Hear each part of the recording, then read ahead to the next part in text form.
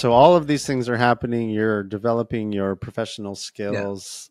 You continue to practice sort of mindfulness and your yeah, own psychological skills and that kind of thing. And then the chronic pain yeah, arrives, so to yeah, speak. Yeah. So can you sort of describe what that yeah. was like and what to One of talk the about? things Yeah. that I did was I made sure that when I was involved in a program, that I was interested in research too. So I wanted to write up the program, and I wanted to describe it, and I wanted to measure change. So I sort of published a couple of papers with some with Leon Sloman and some with some other psychiatrists and psychologists that I worked with, and I enjoyed doing that.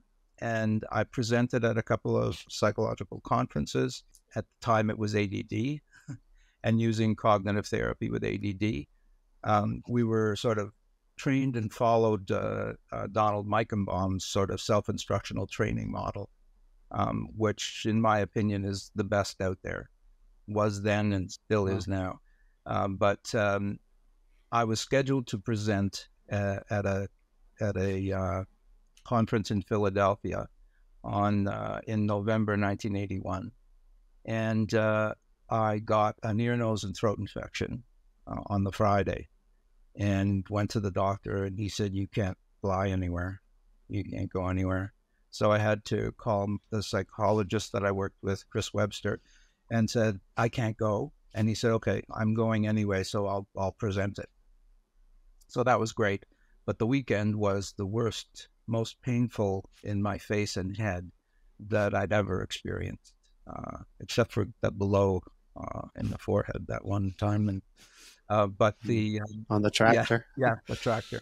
Um, so it was really bad, and my doctor put me on antibiotics for 7 days, and the infection cleared apparently, but I was left with this pressure and pain in my sinuses, the frontal sinuses across my forehead. Um, and so I went back to him and said, I still, the infection's gone. I still got this pain here. And he said, well, keep taking the decongestants for another week and see if that helps. And it didn't. So that started it. That's when that sort of pressure and pain has never gone away, except for when they injected me with nerve blocks. So that was the start of it. And I Mm-hmm. was 30.